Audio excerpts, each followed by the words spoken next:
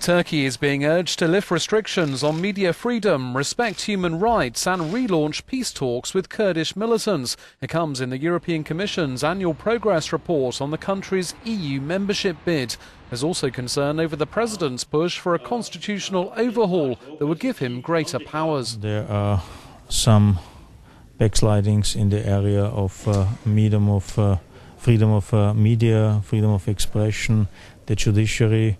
On the other hand, one can notice a positive track record in the economic development. So, like often, the picture is a mixed one.